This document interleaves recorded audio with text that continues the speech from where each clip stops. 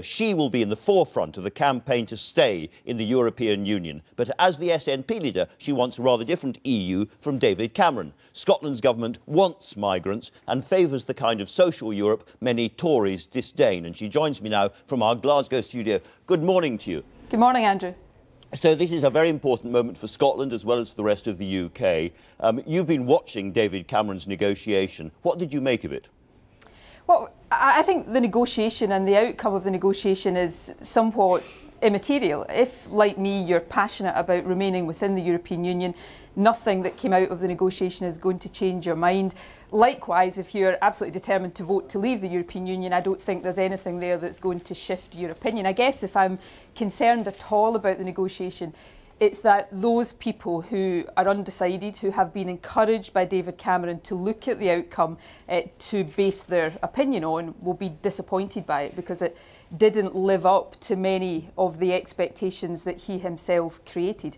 And that, for me, is all the more reason why it's time to get away from the narrow issues that were involved in that negotiation onto the big picture case. Why is it better for us to remain within the European Union? That's the campaign that I look forward to taking part in. And if an independent Scotland was at the EU table, you would want, presumably, a somewhat different EU than David Cameron does. Well, David Cameron and I will both cast our votes to stay in the European Union on the 23rd of June, but I strongly suspect we've reached that conclusion for very different reasons. David Cameron seems to want an EU where the social and employment protections that it brings are watered down. For me, these are parts of the reasons for being in the EU, and actually one of the reasons why it would worry me greatly if the UK was to come out of the European Union is that we would then have David Cameron's majority Conservative government unfettered when it came to employment rights or social protection. So we have a different vision of what the European Union should be, and perhaps in a referendum that's no bad thing because we'll be able to appeal to different strands of opinion. You're going to get almost certainly new powers over aspects of fiscal policy in Scotland. That would enable you to top up, as it were, benefits for migrants who came into Scotland. Would you do that? Well, we are in, as you know, the midst of a discussion about the fiscal arrangements that will go around that, so that's not settled yet. But, I've got no proposals to do that. We'll put forward our proposals for the use of new tax and welfare powers in the run-up to the Scottish Parliament elections. I think I take a different view in terms of the debate about migration to David Cameron. Yes, of course, people are concerned about migration, but European Union migration into the UK, and the evidence shows this, actually has a net economic benefit rather than an economic detriment. So we take a different view there, but I think it's important that the alternative view is heard in this debate. Sure. Do you think what's being done to EU migrants into this country is fair to them? I do think when you start going down this road, I think the danger is the freedom of movement that is one of the underpinning principles of the European Union starts to be fragmented. And I'm sure David Cameron would be one of the first to complain if people from the UK who had migrated to other member states of the European Union, and there are many of them, started to be discriminated against. But, what has come out of the negotiation, I don't think really adds up to all that much, and I don't think it's going to change very many opinions, apart from, as I say, those who are undecided, people who have been encouraged by David Cameron all along to look at the outcome, and what he has delivered hasn't lived up to what he said some months ago. Wasn't a big enough rabbit. Now, can I ask you about something else we've talked about before, but is now much more on the horizon, which is what happens if the UK overall votes to leave the EU, but Scotland doesn't? Would that definitely trigger a Scottish referendum? Almost certainly. I think that would be the demand of people in Scotland. Now, let me say very clearly, and I've said this to you before, I'll say it again today, I hope this scenario doesn't arise. It's not the scenario I want to see arise. I hope the UK as a whole votes to stay in the EU for a whole variety of different reasons. But if you cast your mind back to the Scottish referendum, and I would say to the In campaign in this referendum, don't make the same mistakes the No campaign made in the Scottish referendum by being miserable and negative about everything. But if you cast your mind back to that referendum, the No campaign then said that if Scotland voted yes, our membership of the European Union would be at risk. Now, that was rubbish then, but that was a key argument. if a couple of years later we find ourselves having voted to stay in the European Union, being taken out against our will, I do think there are many people, including people who voted no in 2014, who would say the only way to guarantee our EU membership is to be independent, and that, I think, is inescapable. You presumably don't want this to happen because, among other things, if Scotland was out of the EU as part of Britain and then separated from the UK and went back into the EU, we would then have to have a border between Scotland and England, because England would be outside the EU. There would be a number of aspects of that would require to be debated in the context. But, you know, people in Scotland, and I take nothing for granted about Scottish opinion in this referendum, although all the polls would suggest there will be a significant vote to stay in the European Union. But I think Scotland's always seen itself as a European country. My view, as you know, is that we'd be far better served as an independent member state amongst the other independent member states. But I think if we were to be taken out of the European Union when we had expressly said we wanted to stay in, then that would trigger a demand for a second independence referendum. I know people, and I'm getting anecdotal here, but I personally know people who voted no in 2014, who were passionate in their no vote in 2014, who would change their minds if we were in this scenario. And that, I think, is just something that is inevitable. But as I started out by saying, I'll be campaigning for Scotland to vote to stay in. I'm not sure if anybody elsewhere in the rest of the UK will want to listen to my opinion, but if they do, I'll be seeking to persuade people across the UK to stay in as well. And I introduced you at the start by saying that you weren't very often on the same side as David Cameron. You are this time. Would he be welcome in Scotland? Would you share a platform with him? I'm not sure it would help his cause too much. I think he should perhaps think twice about that. I remember during the independence referendum, we used to be overjoyed every time he made a foray into Scotland to campaign there because we thought it ratcheted up votes for the Yes campaign. So, you know, I'll be making the case. I'll be making a positive case. But as I said earlier on, my reasons for wanting to be in the EU, I guess, are rather different to David Cameron's in many respects. So perhaps if we appeal to our own strands of opinion, then we will maximise the chances of a vote to stay in. A friendly warning there from Nicola Sturgeon. Thank you so much for joining us this morning. Now to the weather, and it seems to be swinging rather wildly between deep winter and hints of spring. So what's in prospect for today and the week ahead? Over to Jay Wynne in the colleagues, or it's suggested the Mayor of London, Boris Johnson. But of course, the most important people he has to win over are the millions of voters who will decide the outcome of this referendum. David Cameron is with me now. Good morning to you. Good morning. Hot foot back from Brussels. You must be knackered. Well, I had a decent night's sleep last night, and you know, I think it was important work. It was important. I want to go through some of the detail of the important work, but before we do, I thought I'd give you the chance. There's 2 million people watching, probably Boris Johnson as well. Can you tell them why they should be voting to stay in the EU, despite all the things they've heard against it? Well, I want what's best for Britain, and I think what's best for Britain is staying in a reformed European Union, because we'll be better off safeguarding our position in this massive single free market that we have in Europe. I think we'll be stronger in the world, being able to get things done, whether that's making sure our country is safe and our people are safe. And I think we'll fight terrorism and criminality better. We'll be safer inside the EU because we're able to work with our partners, strength in numbers in a dangerous world. That, I think, is a positive choice, whereas I think a leap in the dark with uncertainty already in our world, why take a further risk? You don't need to. We've now got a better deal. Now, in terms of the details of the deal, you did promise before the election that no children of EU migrants would be getting benefits as a result of that. You haven't got that, have you? Well, what we've achieved, which I think is a big achievement, is to say that for new arrivals, they will get child benefit, not at British rates, but at a rate that reflects the cost of living in their country. And for existing people here, over the next few years, we'll move to a system where they get that lower rate of child benefit too. Now, these are things that many people thought were impossible to achieve, not least your last guest on the programme, who argued for welfare restrictions, said they were very important, and now we've got them, seems to say they're irrelevant. We'll come on to him later on, but I just want to establish for clarity, and in terms of being honest with people watching, what you wanted in the manifesto you haven't quite achieved on child benefit. Well, you said no children, however long people had worked, however long they've been here, not at all, and you haven't got that. I'm very happy to look at the manifesto, what we promised, getting out of ever closer union. We got out of ever closer union. Yep. Making sure we treat... Absolutely, it's a negotiation, but you can see in each case what I asked for and what we got. And we got many things that people said were simply not achievable.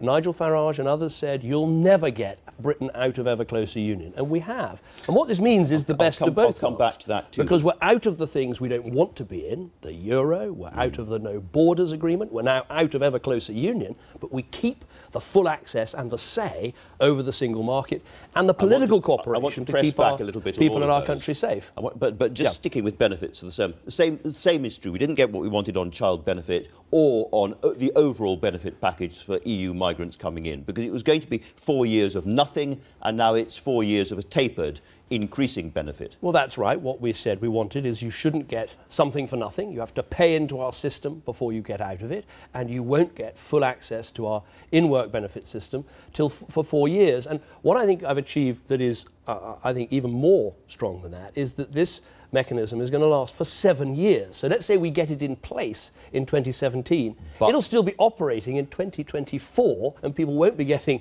full benefits till 2028. Now, but they will be getting some. They will be getting some. I mean, if I'm imagine me as a Hungarian arriving in this country. How long do I have to work here before I get any benefits at all? Well, if you come here, now, even in 2024, you're not going to get full access to our in-work benefit system till 2028. Sure, you say full. I'm asking, how long is it before I get anything? Well, what we've set out is that you get nothing to start with, and you don't get full access till after 4 years. And now we have to settle the details and put all that in place, which we will. So we don't know, actually. Well, what we know is you get no benefits to start with, and you don't get full access for 4 years. No more something for nothing. Everyone has to pay in before they get out. Again, I think something people said we wouldn't achieve, and actually something that has been achieved. So far as you're aware now, after 6 months, I could get 90% of benefits. Well, no, it's going to be phased in over 4 years. So but we don't know how the phase works. Yeah, absolutely. We're going to settle all that later. But it's a very important move, because people want a country where there is no something for nothing. You don't come here, immediately claim benefits. You have to pay in first. And I think this is important. The benefits deal is now very, very complicated, because we're going to be paying proportion of benefits paid in 27 different countries at different rates at different times. For a Work and Pensions Department, which has struggled to introduce universal credit for 6 years, is this actually plausible? Yes, it's absolutely doable. It's not a difficult calculation.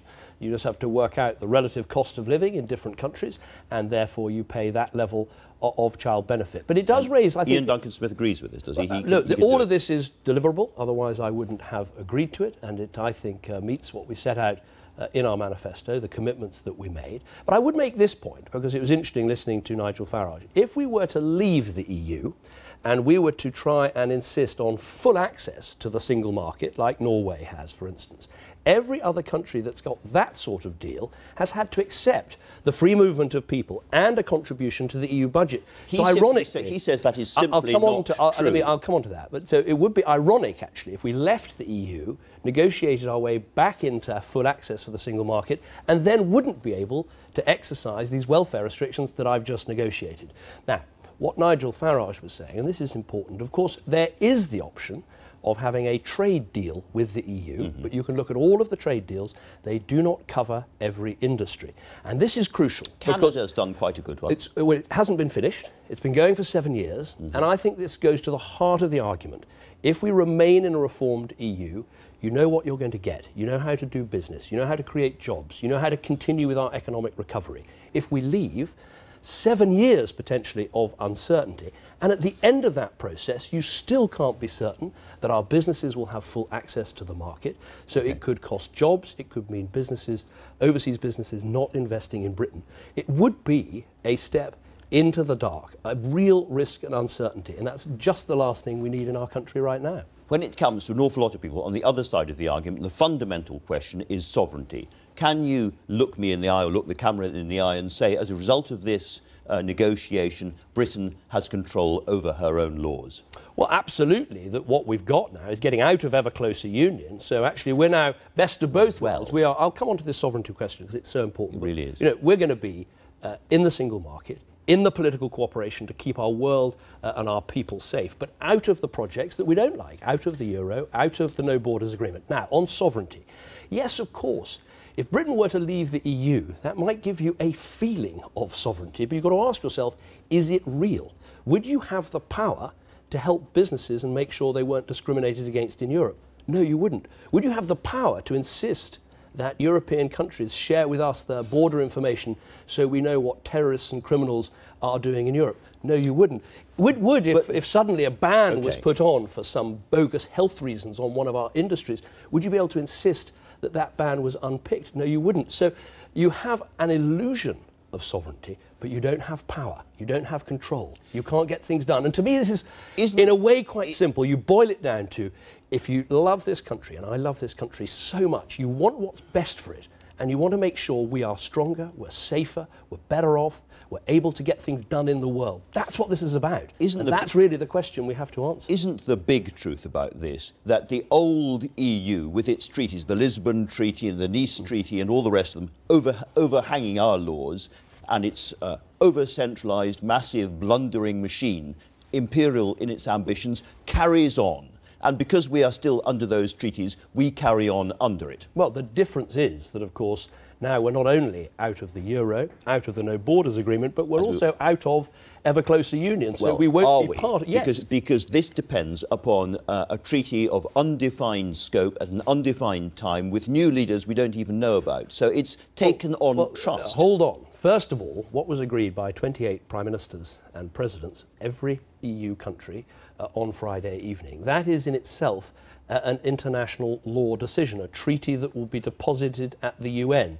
It is legally binding, it is irreversible. The only way it can be reversed is if all 28 countries, including me, were to turn around and say we don't want this anymore. So that's not going to happen. This is exactly what John Major said in 1992 when the Danes got their legally binding and irreversible agreement, which was then destroyed and shredded. 23, the Danish had a protocol to give them some special status in the EU. 23 years on, that special status continues. So we have got it's survived. Not only have 28 countries made this legally binding decision, but we also have, in two vital areas, the commitment to treaty change to carve Britain out of ever closer union. So we're in the bits of Europe we want to be in, but out of those we don't want to be in.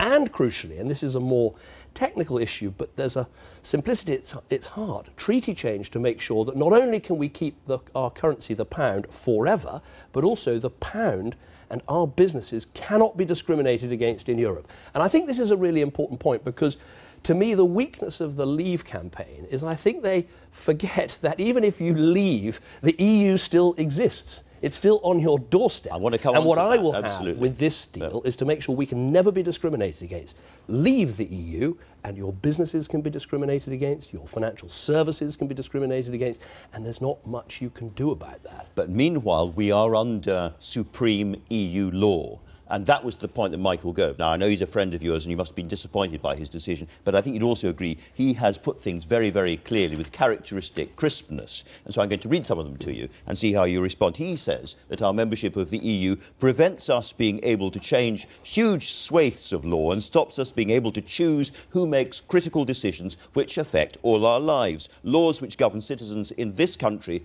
are decided by politicians from other nations who we never elected and can't throw out. He's absolutely right, isn't he? Well, first of all, on this sovereignty issue, I mean, we should stand back for a moment and recognise this referendum. This is an enormous act of British sovereignty. This is Britain and British people saying, let's make a choice here. Second point I'd make is, look, sovereignty really means, are you able to get things done? Are you able to change things, to fix things? And as I say, you might feel more sovereign. Which law is supreme? You might feel more sovereign, but if you can't get your businesses access to European markets, if you can't keep your people safe, if you can't insist on the passenger information, the terrorist information that we need, then you are not actually more in charge of your destiny. You're less in charge of your destiny. And there is, of course, this crucial point that if you leave the EU and then want full access, unimpeded access to that single market, the other countries have got that, have had to sign up to all the rules of the EU without having a say. So, I mean, after your negotiation in Brussels, you suggested that you were going to introduce some new mechanism or law in this country to enhance sovereignty. Are you? Yes, we're going to set out in the coming days proposals, as I've announced, I think, before on this programme, to make clear that, you know, the British Parliament is sovereign. We have chosen to join the EU. We could choose to leave the EU, and I think there's some important work to put that point on that. Does it actually matter? So long as we are under the treaties, there is no law that this Parliament can pass which gets us out of those treaties. We can't declare UDI from those treaties. No, what you can do, though, is just put beyond doubt in people's minds, because sometimes this is questioned. It's PR, isn't it, really? No, I think it's not. I think for a lot of people it's important. As I say, this is an act of sovereignty, holding the referendum. But I think it's important for people to know that in the end, what our Parliament does, our Parliament can undo. It is a sovereign Parliament. Look, I approach all these issues in a very simple way. I am passionate and love the institutions and the constitution we have in our country. I do not love the institutions of Brussels, but I make a clear-eyed determination of what will make Britain stronger, what will make us safer, what will enable us to protect our people in this world. And it's to get the best of both worlds in this amended EU. Is it possible to give more powers to our Supreme Court to somehow keep back the ever-encroaching world of the European Court of Justice, which, as Michael Gove again says, ministers sit there and they see all this slew of legislation and change law coming across their desks, and they're told they can't do anything about it. There is this argument, which our proposals will address, that countries that have written constitutions have sometimes been able not only to assert the sovereignty of their own parliament, as we've just discussed, but actually to go further and say that those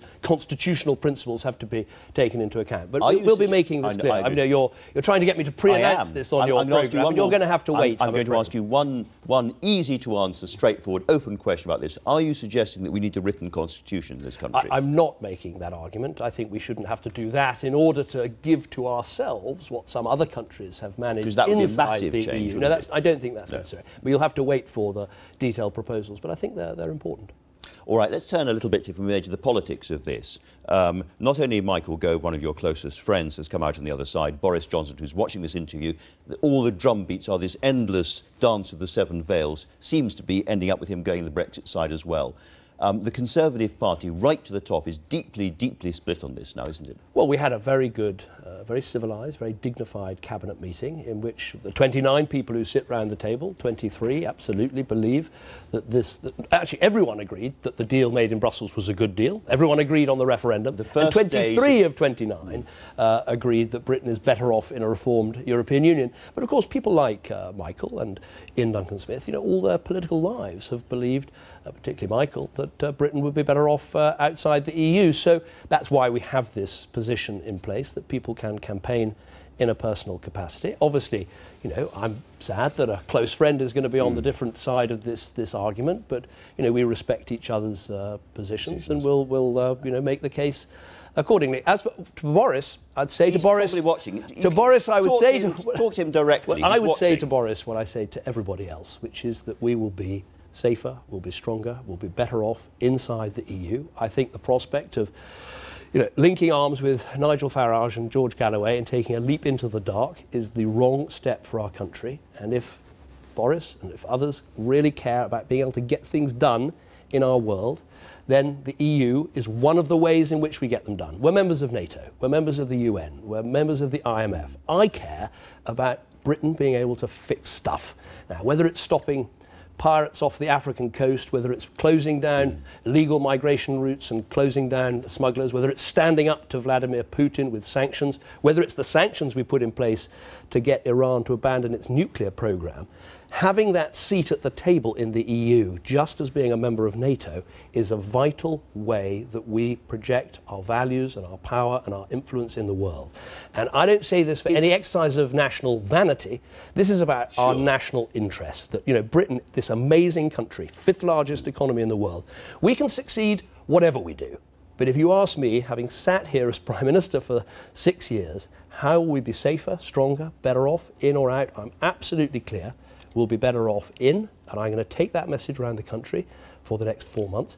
If the British people make a contrary decision, I will do everything in my power to implement it as best I can. But I'm absolutely clear, after the years that I've spent in this job, that this is the right thing for Britain to do. You have bust a gut on this negotiation. You've tried very, very hard, and it's beginning to look as if behind you there is a very, very carefully coordinated campaign of Brexit people working against you. Do you feel in any sense betrayed? You've been out there and you feel knives in your back as you head back through the tunnel. No, that's not at all, actually. The cabinet meeting yesterday was I say, very dignified, and everybody said, first of all, they backed the referendum, they backed the date. Everyone also said they thought the deal improved on the status quo, because it's undeniable we're going to be able to stop people's welfare benefits. It's undeniable that we're out of ever closer union. One of this crucial point of making sure not just we keep our currency, but British firms can never be discriminated against while there is this parallel currency, the euro. These are really important for the future of our country. But of course, you know, in the Conservative Party, as in the Labour Party, and you heard it with Kate Hoey, you have some people who've always believed Britain's better off out. I think it is a risk. I think it's uncertainty. I think it's a leap in the dark. And I think it would actually weaken our ability to get things done, our sovereignty, as it were, rather than strengthen it. And the choice is not very far away. If we do leave the EU, if Brexit happens, these are sort of dangerous times economically and in other ways as well. What do you think happens to the rest of the EU? Does it carry on unchanged? Well, I think it would lose, obviously, one of its strongest players. It would lose the country that argues the most for free trade deals, that argues the most for a competitive single market. But, you know, it wouldn't go away. I think this, in a way, is one of the weaknesses of the case for leaving, is this idea. I think Patrick McLaughlin put it brilliantly at Cabinet yesterday. He said, in a way perhaps only he could, look, I'd love to live in utopia too, but I've got a feeling when we get to utopia, we'll find the EU will still be there. And that's the point, because in the end, this is a hard-headed calculation about what's best for Britain, for British people. How do we create jobs? How do we safeguard livelihoods? How do we fight terrorism? How do we make sure, in a very dangerous world, we're strong in the West and we have strength in numbers? In a world where you've got Putin to the east and ISIL, Daesh to the south, how do you stay strong? You stay strong by sticking with your neighbouring countries, your partners and your friends. Yes, this organisation is imperfect. Has it got better? Yes. Is there still a lot more to do to improve it? Absolutely. And the case for reform doesn't end. But if you leave the EU will stop reforming. In my view, it would probably get worse, and that actually would impact us very badly, because if we're outside the EU, the euro goes on as a currency with its problems. The migration crisis goes on. Let me take you back to this unhappy prospect of Britain voting to leave the EU, and everything's on a knife edge. No one knows what's going to happen. Last time we spoke, I asked you whether you would stay on as Prime Minister, and you said, in effect, you bet. But if that happened, you would go down in history as the man who got Britain out of the EU against your own will. That would be a catastrophic thing to have on your CV. I stood, and the whole Conservative Party stood on a very clear manifesto of a promise I made 3 years ago that we would have a renegotiation and hold a referendum, and we are meeting those commitments. The renegotiation is now complete after exhaustive work, travelling right across Europe, meeting every single Prime Minister and President, getting a better deal for Britain, and now we meet the commitment to hold this referendum. And the people are sovereign. We talk about sovereignty. Well, the people of our country are going to make a sovereign decision. They're going to instruct their Prime Minister either to stay in a reformed European Union and fight for Britain's interests in that way, or to leave. And I will, you know, meet their instruction and answer their instruction, whatever it is. That's my job. Michael Gove, Bojo, Zach Goldsmith, they're falling away one by one. Do you think you're losing this? Not at all. I think, you know, you've got the overwhelming majority of the Cabinet backing that we're better off to remain in a reformed European Union. You're going to see, you know, I'm sure some people try and paint it as the establishment against, you know, the sort of rebel alliance. Well, you don't get much more establishment than the Lord Chancellor and the Leader of the House of Commons. And frankly, I've got many things to say about Jeremy Corbyn, but I don't think I'd describe him as a member of the establishment. I mean, on my side of the argument, there will be, you know, the Green Party, the Liberal Democrats, most of the Labour Party, trade unionists who not always do I have a huge amount. You happy about this? Yeah, because in the end, this question is so much bigger than any political party or any politician. It's about the future of our country, for our children and our grandchildren. What sort of country do we want to live in? I would say, let us have a big, bold Britain, doing great things in the world, in these organisations. making us stronger, more prosperous and safer. Prime Minister, thank you very much indeed. That's all we've got time for this morning. Thanks to the Prime Minister and all my guests. On the Sunday Politics in an hour, Joe Coburn will be talking to the pro-Brexit Cabinet Minister Chris Grayling and the Shadow Foreign Secretary Hilary Benn. Join me again at the same time next week, but for now, a very good morning.